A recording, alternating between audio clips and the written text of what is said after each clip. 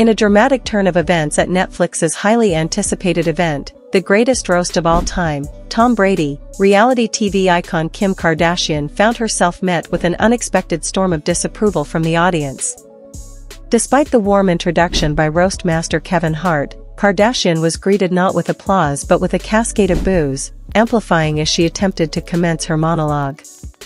This chilly reception marks a striking departure for the 43-year-old celebrity, who has long reigned atop the entertainment hierarchy. Speculation abounds that this incident signifies a waning of Kardashian's once unassailable influence, a trend that has been perceptible for some time.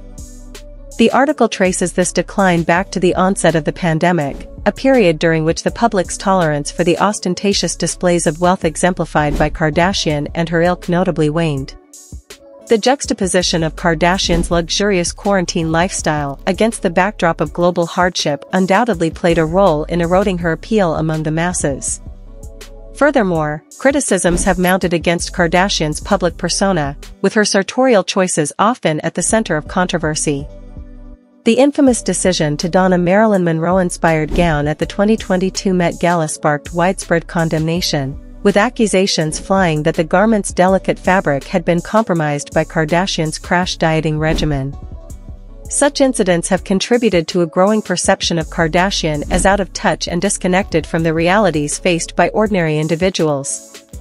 Moreover, ongoing feuds and public spats, particularly with fellow celebrity Taylor Swift, have further tarnished Kardashian's image.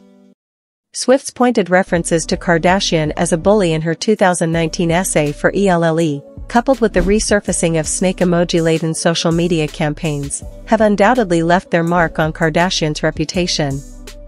Ultimately, the article suggests that Kardashian may benefit from a strategic retreat from the spotlight, a sentiment echoed by comparisons to the career resurgence experienced by Lindsay Lohan following a period of relative obscurity.